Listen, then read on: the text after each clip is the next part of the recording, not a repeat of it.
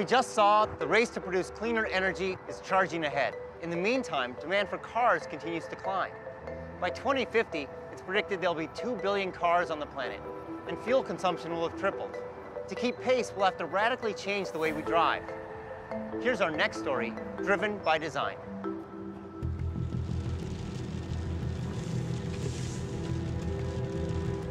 The automobile came around. In many ways, it was the future. We thought of it as one of the more positive changes that had happened to society. Suddenly, our ability to get a job changed. We can live farther away with bigger plots of land, with better quality of living. It all looked quite good. But there are limitations to swearing by the car. If it gets congested, your quality of life drops immediately. To spend so long in the car, it's very inefficient use of fuel consumption. Things start making sense all of a sudden. It doesn't bring you closer to where you want to get. It actually sometimes brings you farther. The average American spends nearly 300 hours a year in their car, 38 of them stuck in traffic. Annually, congestion consumes over $1 billion in gasoline in the United States alone. The inefficiency caused by traffic, both financial and personal, is enormous. Dirk Sheehan and Carmen White's story is not that unusual today. Dirk works an hour and a half away in Warrenville, Illinois. Generally, he wouldn't leave work until 6 or 6:30, and I would say usual time for him to get home is around 8. Usually when I wake up, I'm the only one up. Sometimes the kids wake up with my routine. More often than not, I don't see them in the morning. I think about my commute when I wake up. I check the traffic report, see if there's any delays. The worst case scenario, it takes me 2 hours to get to work. We are already so limited in the amount of time he can spend with the kids. And our expenses are crazy high. We are spending $400 a month on gas. It takes away from our food budget, and we never paid for gas like that before, ever. There's technology that would allow me to spend less time in the car, spend less money on gas, and spend more time at home. I'd be all for that. The cost of traffic is people's time, it's fuel wasted, it's an emotional toll, it's a frustration. Utilizing the roads more intelligently is a much more efficient approach to the inability to have supply keep up with traffic demand. If you took a satellite picture of the highway, you can see that there's actually a lot of open space. And if we had the technology for cars to drive more closely but safely, then you could increase the utilization of the road network. What this means is that to be more efficient, to use less fuel, we need to see the road differently. We need cars that can navigate through the urban landscape in a radically different way.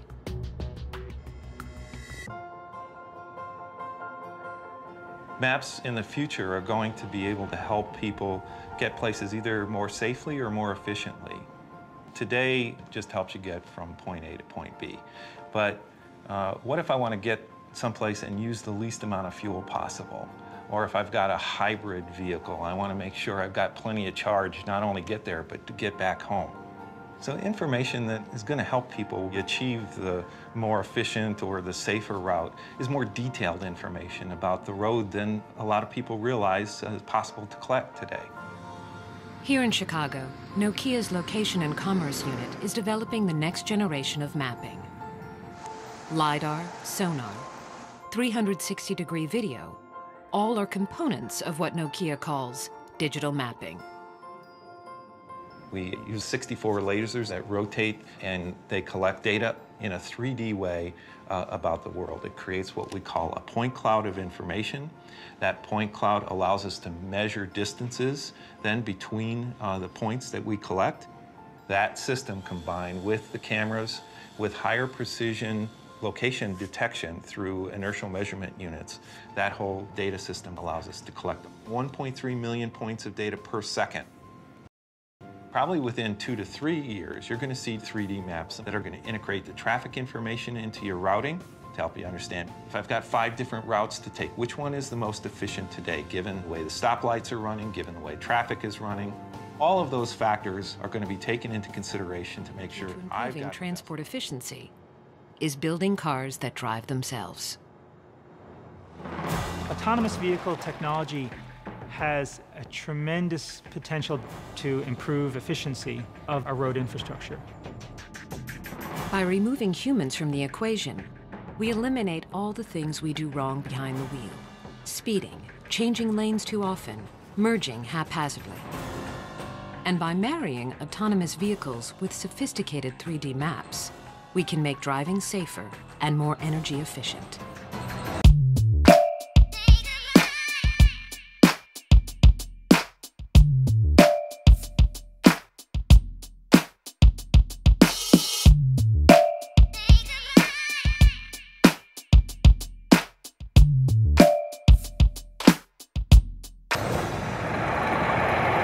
That next-generation vehicle is being built right now by the Swedish trucking company, Scania. The solution, as you see it, is that the vehicles can utilize intelligent maps, three-dimensional maps with traffic information. The vehicles will be intelligent and communicate with each other. They will talk to each other, they will talk to the infrastructure. And we will see completely autonomous driven vehicles.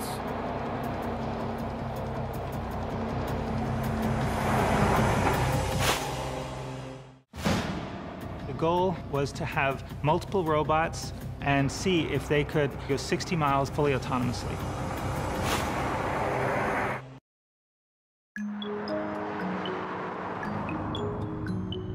My name's Helen Taylor. My husband John and I, we're very passionate about fuel economy. Yeah, it's great to break world records, but that's not the be-all and end-all now. It's more important to educate people. Together we're showing drivers around the world simple techniques to improve their fuel efficiency. We run these education programs, get people on the road with us, and we finally tweak their driving techniques. Things like just checking your tyre pressures before you even get into your car. For every 1 PSI your tyres are underinflated, you're wasting 3% of your fuel efficiency. And the difference between 65 and 75 miles per hour, there's a saving of 23%. When you talk to the general public, they're very surprised that an energy company like Shell is trying to educate people how to save money, how to reduce CO2 emissions. And here we have Shell sending us around the world to do that. You always hope when you're on this planet that you can make a real difference in people's lives. When you get emails from people saying, I've saved this amount of money this year, now I can put food on the table, then you know you are really making a difference.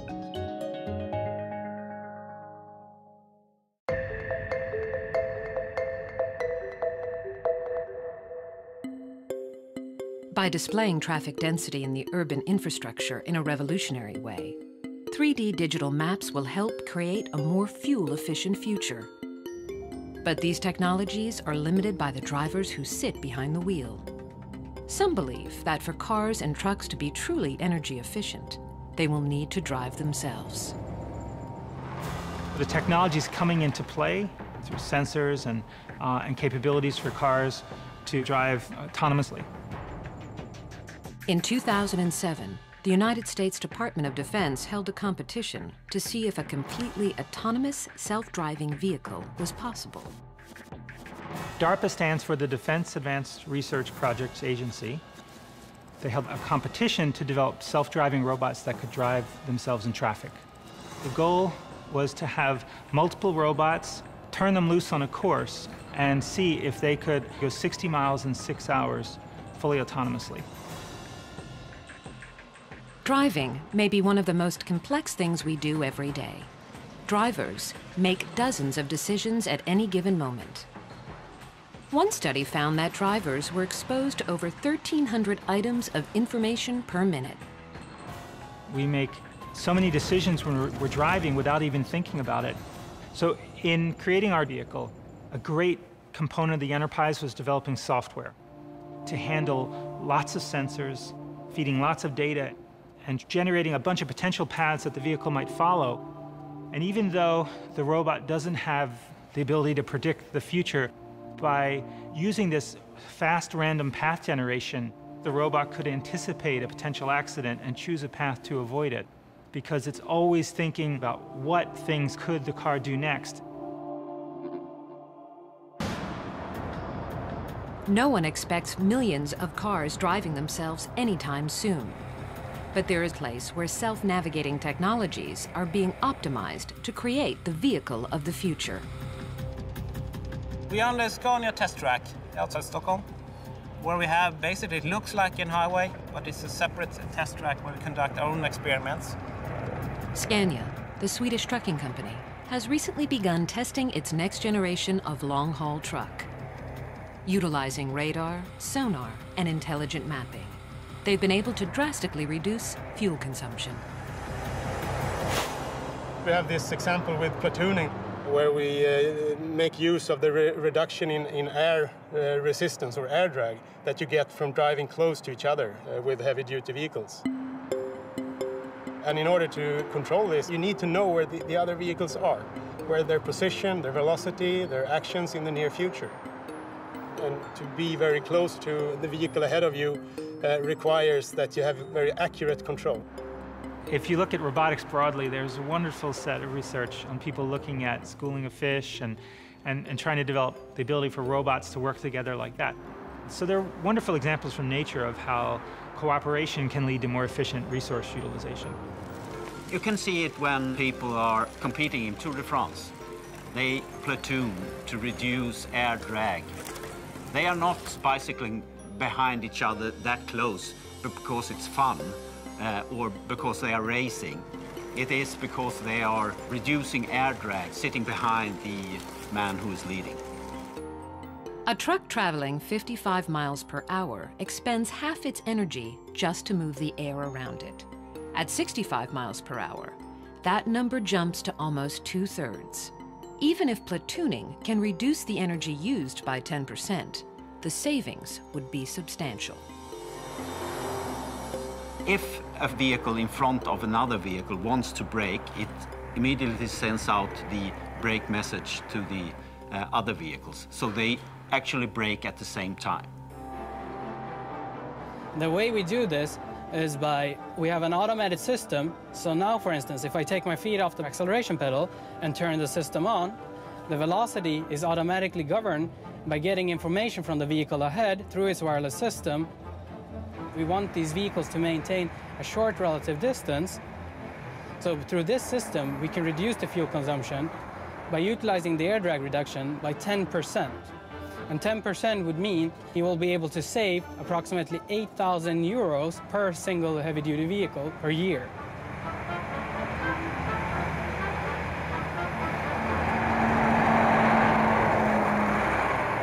It may be some time before autonomous vehicles make up the majority of cars on America's highways. Nevertheless, some of these technologies are already making their way into our lives. Now, this polar baby wants to sleep. Do you get to pick up books every day, or is it just something I get to pick out books sometimes. Okay.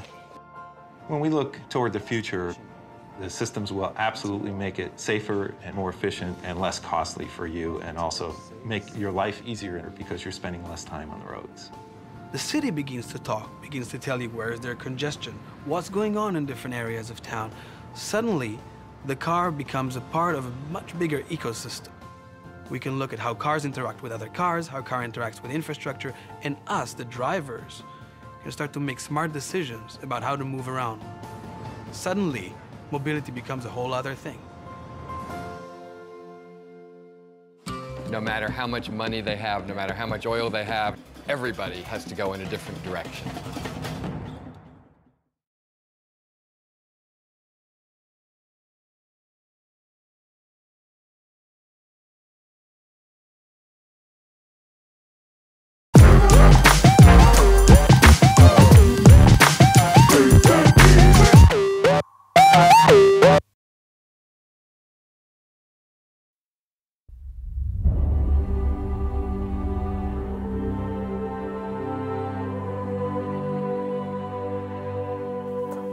EHang 184 is the safest, smartest, and eco-friendly low-altitude autonomous aerial vehicle aiming on providing medium-short distance transportation solution.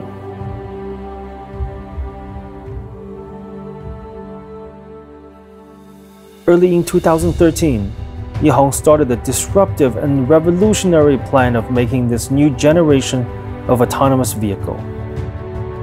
This vehicle is set to match 3 philosophies: absolute safety by design, automation, and sync flight management platform. In 2011, Yihong's founder and CEO Hua Zhi's best friend Chen Ji deceased from a flight accident. Shortly after, Hua Zhi's helicopter coach also lost his life when a helicopter malfunctioned. Those 2 accidents erases Hua Zhi's determination of designing an absolute safe aerial vehicle. In 2013, Hua Zhi dropped everything, starting from designing bigger motors and augmenting his flight control system. In 2014, Guangzhou Yihang was founded and commercialized the Ghost Drone 1.0 as a consumer product. And at the same time, Yihang 184 project continues. With a reunion with its alumni and old buddies in the industry, Yihang established its core engineering team associated with Yihang 184 AAV that included Sun Xun and Liu Renping, whom Hua Zhi worked together back in 2005 and built the first coaxial double-rotor helicopter in China. This is how we started.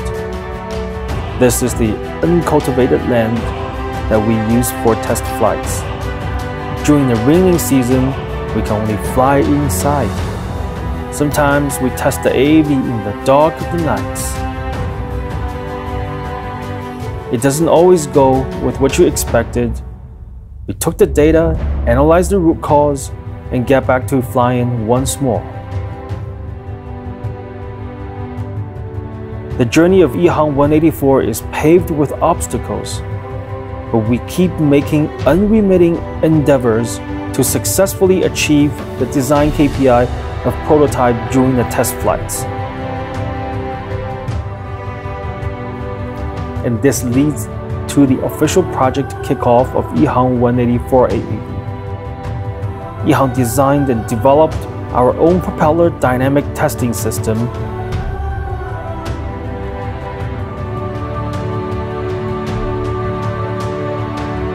This is how we have done it.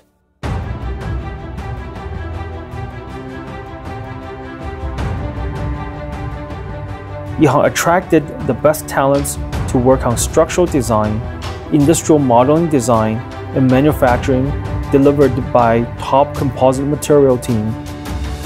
All part of Yihang 184 are designed and produced by ourselves.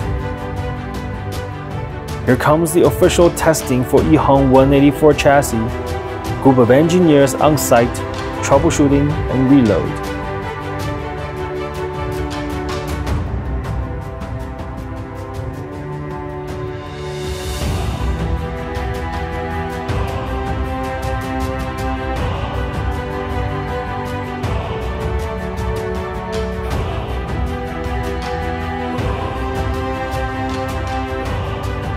We have the application designed for Yihang 184. After setting up the flight plan with a single click, user can take off on any location, sit, relax, and enjoy the flight.